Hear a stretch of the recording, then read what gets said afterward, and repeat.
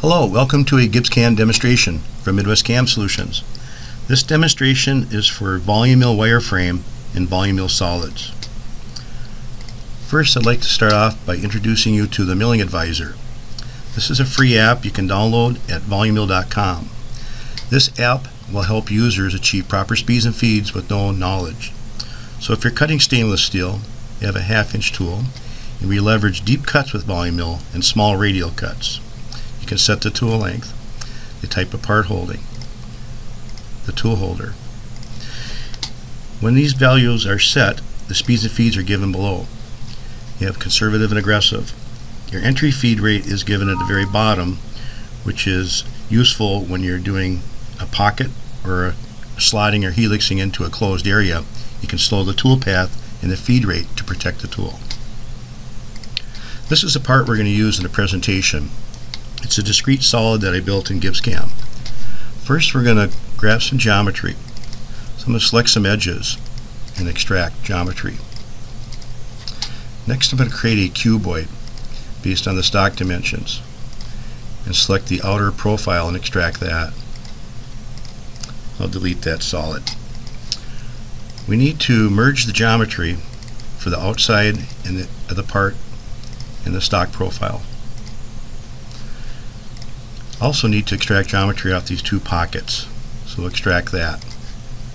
The outside parameter, we're going to toggle that to air walls. In these open pockets, we're going to toggle those open walls to air walls. We now have all the geometry ready for the machining. Next, we'll grab a process for a VoluMill toolpath. This will be a 1/2-inch end mill set for wire.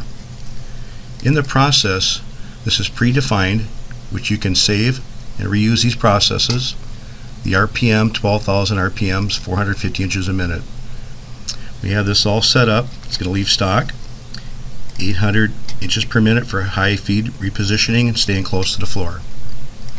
We're going to select the outside of the shape of the stock and the island and say do it. It'll start calculating the toolpath. The toolpath is a trichordal style toolpath. The VoluMill determines if it's faster to use high feed versus rapid traverse. Each one of these little turns it takes will have a different feed rate. I'm going to slow down the RPM here, the rendering here, and watch this. It takes a very gentle, smooth entrance into the cutting. Never shocks the tool. You'll hear the same harmonic tone the whole time the tool is in cut. Tools will last 10 times longer, and the speeds and feeds and the cycle time reduction 40-50% on average. Well, now we have this done. Let's set the parameters in the process to start from here and cut down to the bottom. I'll go a little bit past the bottom. We're just going to select the part shape and the stock. Say do that. That'll cut the outside area of the part. Next, we'll change the depth now to the open pocket depth and click these two shapes. That'll cut those cutouts out. Get CPR, and rewind and play.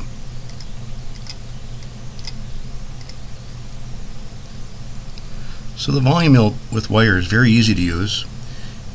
What's nice about the wire, if you don't have a solid, you can just draw the geometry and cut your part. If you have the solid, you can extract geometry easily and quickly and get the job done. This concludes the wire portion of the presentation. I'm going to delete my ops and the tool, and also hide the solid and delete all the geometry and bring the solid back. Now with VoluMill solids, we can go to a process for VoluMill that was built for using solid models. Now the differences between solids and geometry is that I can leave surface stock. We also can engage ridge height and staircase up drafted walls to clean them up. The flat cut control with solid models allows me to cut after lower depth. So if I cut the lower depth, goes up, cuts the next flat, and then ridge height is up accordingly. We're going to set the first process here just to cut down to the first level. And you can just select the model and say do it. It'll calculate the toolpath. If you want to use geometry, you can, and it will actually control the area that you want to cut. So you can do 3D features with geometry as a selection. You can also leverage the air walls within a geometry selection as well to control open-sided areas. with a solid model. Very useful and very easy to control. So what this toolpath just did now is it starts on the outside, it's working its way all around, then it's going to ridge height up the drafted area. It'll tri-quartal out the flat areas and continue ridge heighting. Let's open the process up now, tell it we're going to cut from here and go down to the bottom, and it'll go a little bit deeper. We'll say do that.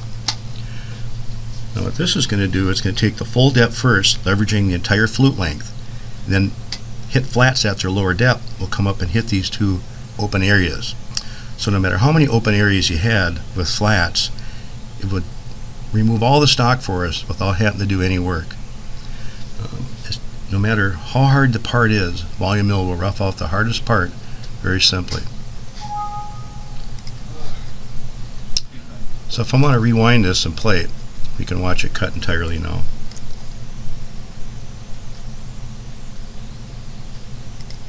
So it's got ridge heighting, cuts the flats after the lower depth, goes down to the next level, and works its way up.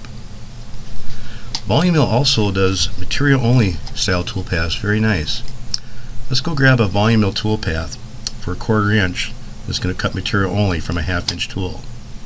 And say do that.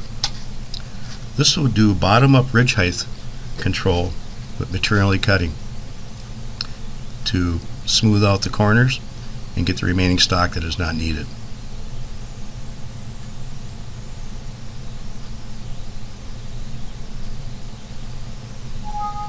This is the bottom up material only toolpath.